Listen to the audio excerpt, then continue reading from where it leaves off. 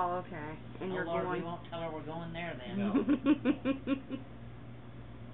Then we had Dan Hosey, who lives in Topeka, Kansas. Did you see he wrote on there? Uh-huh.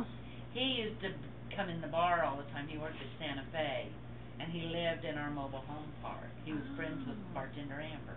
Oh, okay. And when he retired, he sold the mobile home in our park and moved to Topeka with his wife. She still lives there. Anyway, he's yelling on there, "Oh, come through Topeka and see me." No, we're not doing that. No. No, no, no.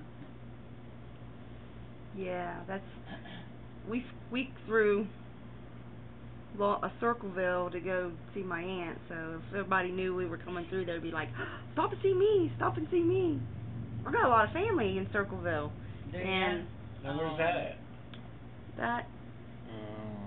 Let's see here. It's probably. You didn't know how? Mm-hmm. Yeah.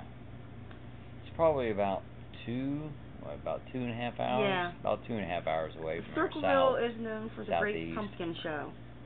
You can look it up online. Oh, I saw that in our map book. Yeah. That's the one where they have the big doings and the biggest pumpkin They ever. walk down the The street. biggest pumpkin pie or something. Yep. Okay, I saw that. Yep. I was just reading about that today. It's in October, I think, towards the end of the month, and I think that it runs a week. I think so. I used to go to it when I was a kid. That's where I lived. That's where I was born. In Circleville?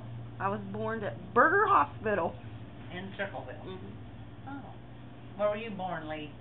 In Licking. Newark. Newark? Licking Hospital. New Jersey? No, Ohio. Oh.